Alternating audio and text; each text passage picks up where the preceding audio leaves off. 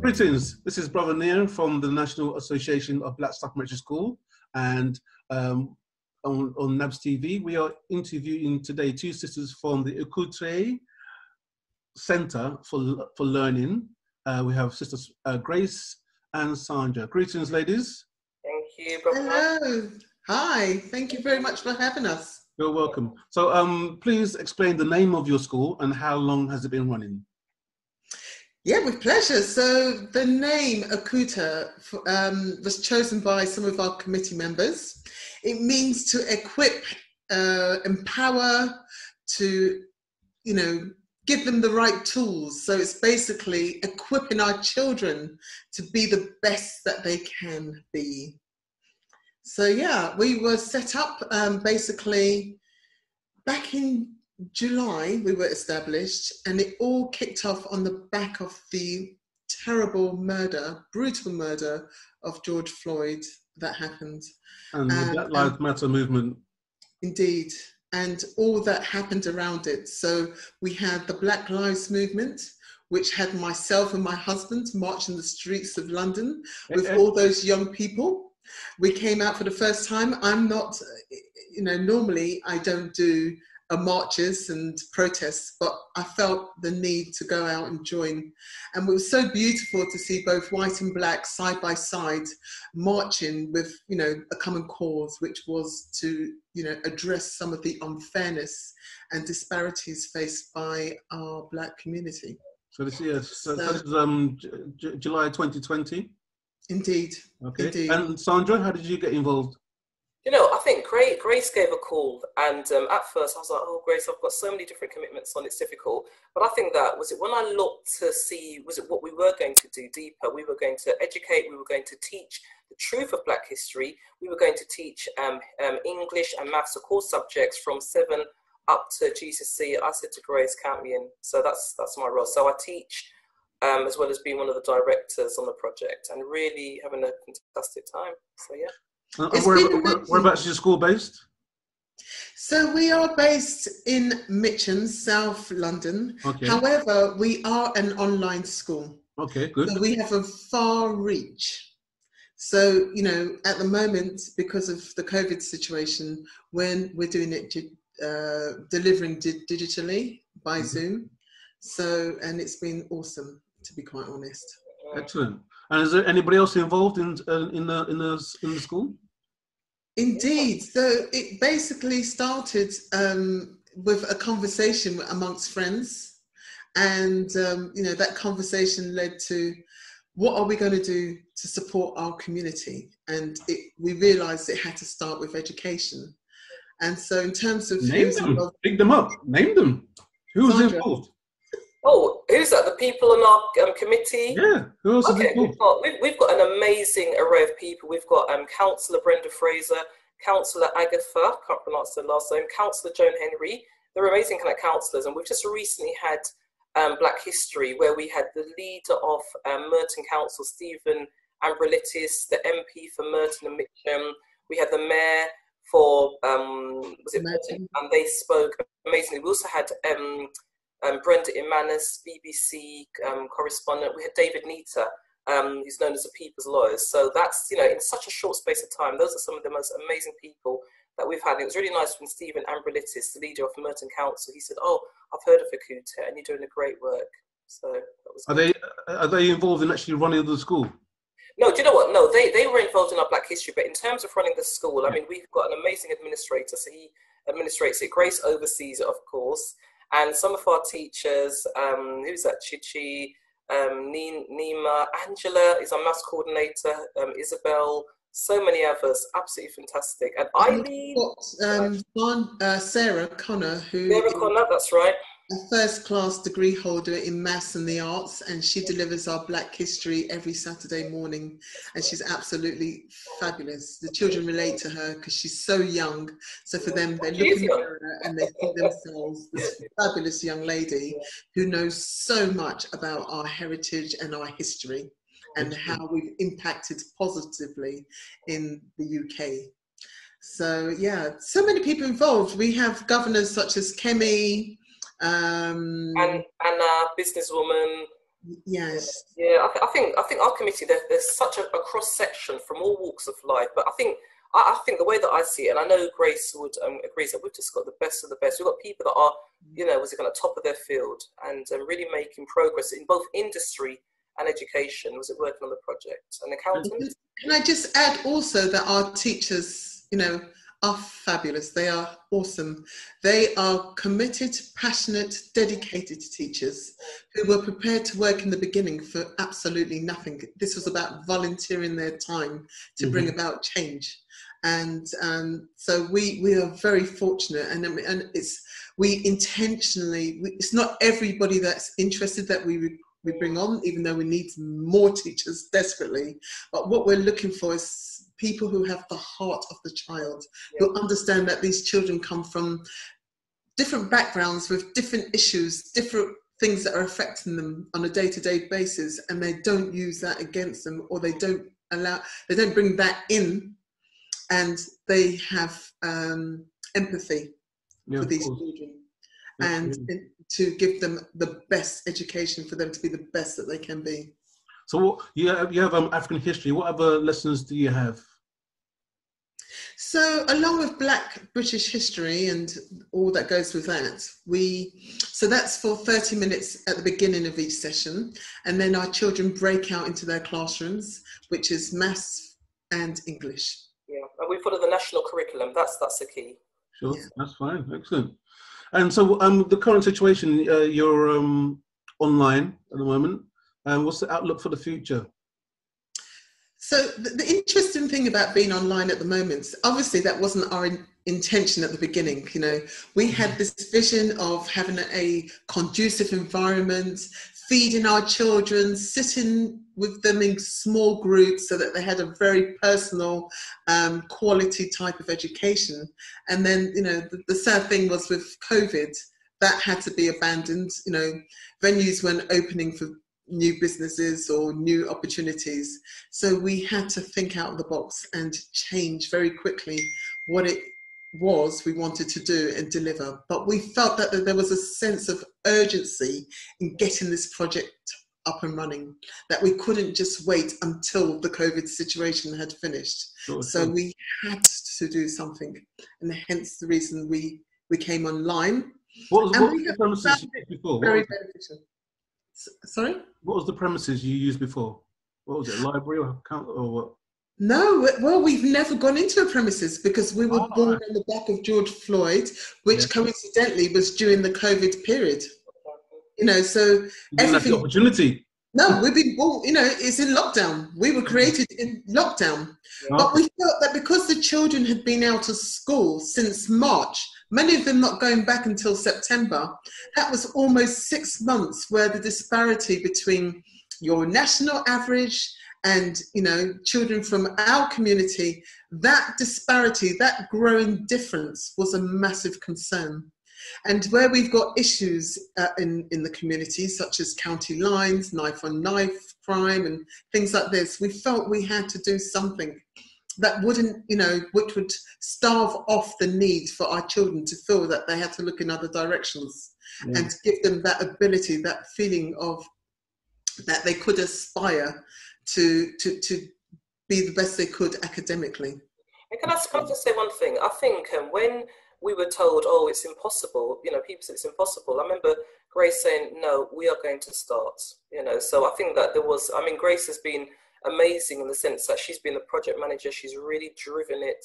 And I think some of these setbacks, no, you can't start, it's impossible, where are you going to get the children from? But they came.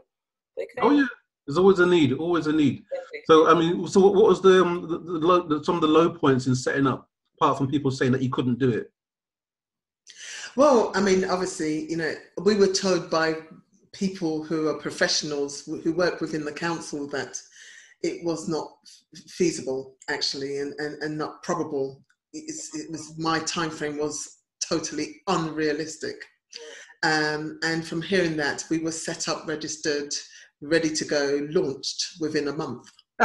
Well done. Excellent. And so, there is nothing that's impossible. And, you know, if you've got a passion and you know something needs to happen, we need to start putting, you know,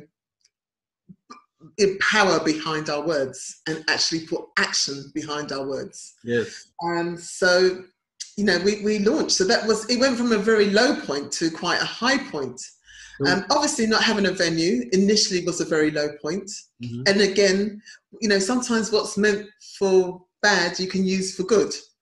And so what started as a low point, the fact that we didn't have a venue, has actually worked very favorably, because it had meant that very, very quickly we had a bigger reach. We were able to bring children who would normally, you know, where families would be anxious about the risk factor of coming face to face. More children were able to access the learning.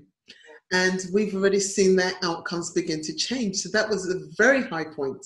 Furthermore, the high points. Yeah, what are the high points?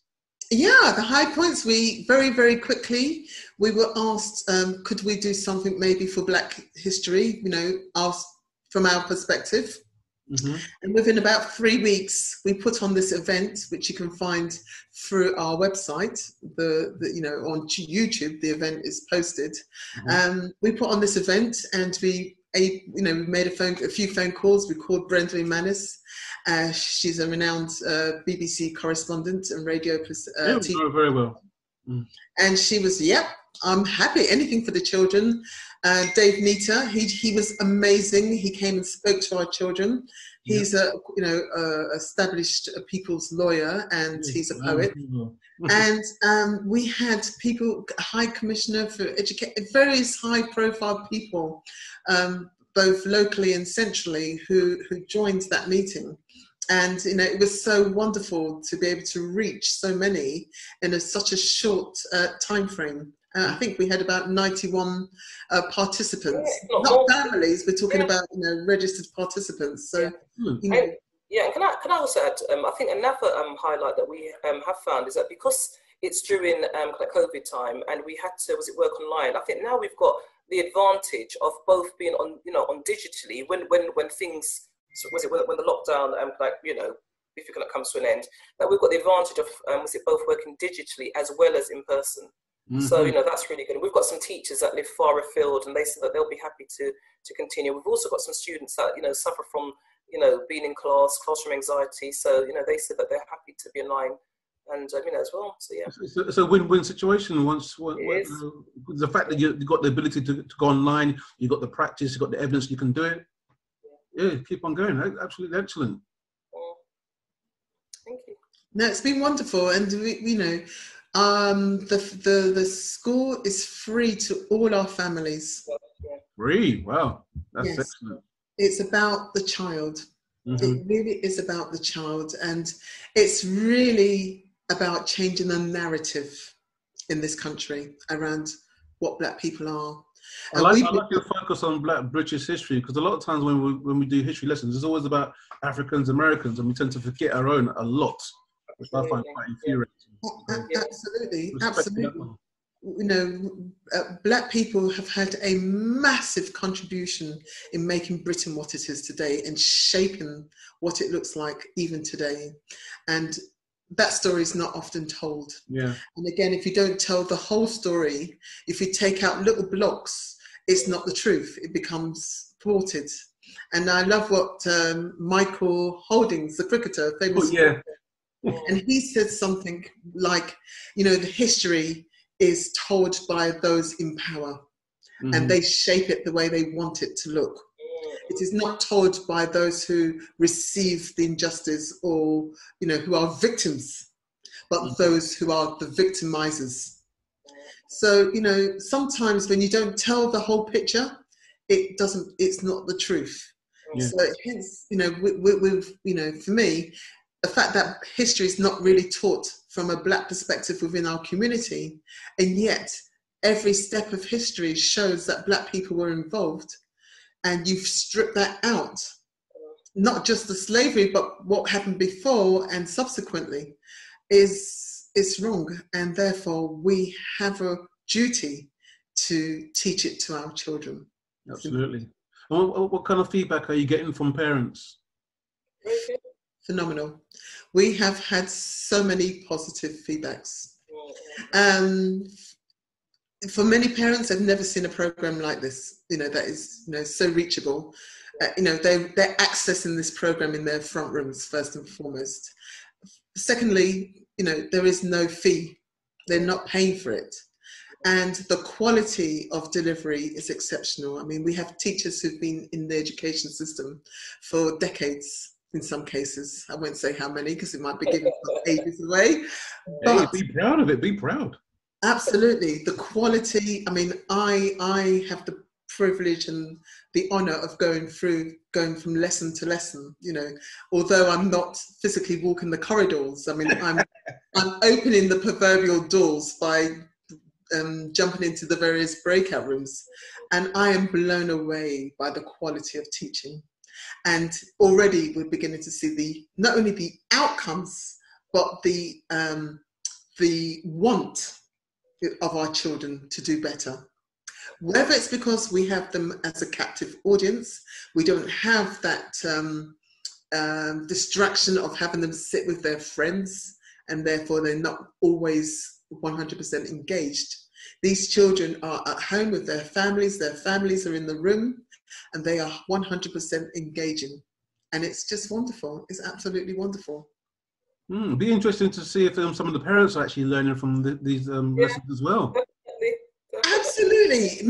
Myself, I have learned so much. I mean, I am walking around heads held high, thinking, wow, the things that, I had no idea that we've been on this land since the year 250 or year 300, and how we came to be in this land. It's phenomenal when you hear some of the stories. And, the fact that racism didn't really exist at one point. It's a relatively new phenomena that happened with the slavery, and, how they had to legitimize, what they wanted to do. Yeah. So, prior to that, there was no she's black, she's white. We were one people. We were, color was never an issue. Can I just quickly interject? I think the other thing that you said, Brother Nia, was it'd be interesting to see the parents are, are learning as well. And once, we do go into a venue, what we do want to do is to do parenting classes, and to teach parents how to support their children. So it's not just a child, but we want to do a holistic approach. And we have got people lined up that want to come and teach, talk about parenting classes, how to support their children. And we want to do training in terms of county lines, drugs, whatever, just to educate parents, just to keep them informed. So there's a low, still a plethora of professionals in the background, police officers that we'll bring on board to empower our parents and our students. So yes. And for me, from my perspective, the one thing I want to take the opportunity to bring across is the fact that parents, you are the first teachers to your children. Yeah. It is not just your job to clothe them and to feed them and to make sure they go to bed at a reasonable time. You are the first educators.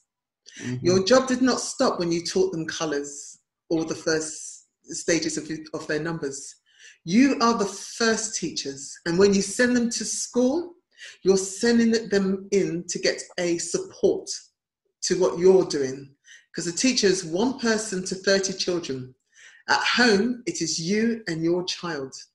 So, that's the one thing that I try to bring across to our parents, that don't discharge your responsibility when it comes to education. You don't just leave it to the school. Be involved. Absolutely. Yes, absolutely. So we're here to help our families navigate their way through the education system as well. We understand and we appreciate and we acknowledge that there are issues and weaknesses and flaws within the education system. Myself, I've had 3 children pass through the education system and still going through the education system. So I know what it is. I know what the issues are. But it's not enough to recognize that the issues are there. You have to take ownership. Absolutely. In bringing about the change. It's very important.